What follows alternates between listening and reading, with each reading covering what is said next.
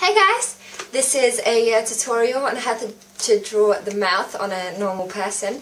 I know that normally I do a manga and anime tutorials, but I decided this time to do something a bit different, and I warned you guys about it, so I hope you enjoy it. I'm just going to do the mouth because I'm just not ready to do the whole face just yet. I'm still practicing myself, and you know, you have to be really good yourself to be able to teach others, and I don't think I got to that stage just yet. But the mouth is a pretty easy and simple part of the face to draw, so I'm going to do a tutorial on that today. This is really important for manga and anime because it portrays the feel and the mood that the person has. For example, it can be fear, anxiety, love, happiness, anything. And that's really important. The mouth really shows that in a person. So yeah, I hope you like it. And I know that in manga and anime it's much more simpler, the mouth. It's just a line normally or something like that. But studying the actual reality side to it is really important as well. So I hope you like it and tell me what you think. Right, hi guys.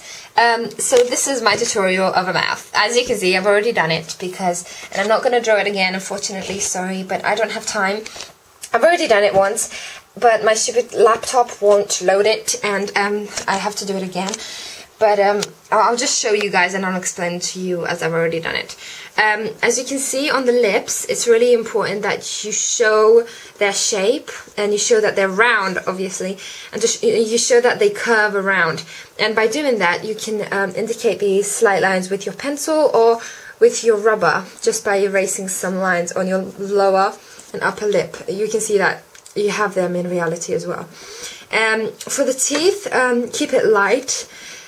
Indicate every tooth, of course, but when you're around here in the middle, don't trace it that hard. As in, don't press that hard, because you know, your teeth, in reality, yeah, they do have those lines. But if you do that, it just looks strange. So use your rubber to create this line going round to erase those really hard lines, because that just doesn't look nice. Behind here is a kind of a slightly darker shade, because of course it's behind the teeth and there's a lot of shade in there. And I just slightly indicated the lower teeth because she's smiling with her mouth open. And the lower lip is the same as the top. You start a bit darker when you're nearest to the actual mouth, and then go lighter as it goes nearer the skin. And that's about it. And I mean, the corners of the mouths can be pretty pointy, but don't do it too pointy because they just look like a knife, and that's just terrible. So yeah, that's about it. I'm sorry this is really quick, and I'm sorry I didn't draw it for you guys, but I just don't have time to upload it again. I'm really sorry. I don't know what happened to my movie maker. It just crashed the whole thing. I don't know. Anyway, I just want to show you guys before I go my portrait sketches and studies, and I want to show you guys that I'm not sitting around doing nothing.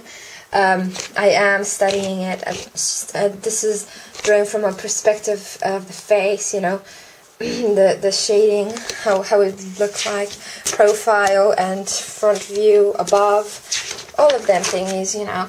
I've studied the anatomy as well. Of course, I don't do many sketches here, but I more kind of studied it myself instead of doing sketches. I just wanted to draw some skulls. And here I did the eye. I find this really interesting, and the eyeball as well. And when the pupil is, I mean, yeah, when the pupil is bigger or smaller and things like that. And I've done proper sketches. This is a child's eye. I love it, so cute. This is from kind of like a side view, and this is a you know, a bigger eye. I wanted to experiment with the shading and everything.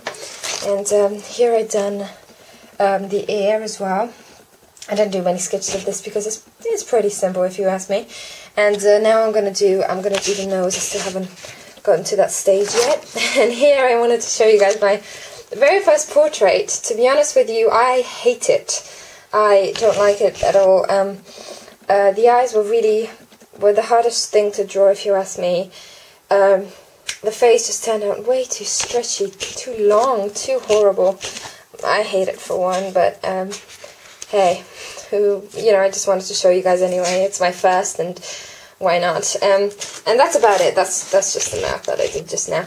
And yeah, I hope you liked this tutorial. I'm sorry it was so quick and so terrible, but I can't be bothered to do this tutorial again. I've done it once. Maybe my next one will be something on manga, because I've done portraits and stuff way too long, and I'm just getting bored now, to be honest. I just need to take a longer break.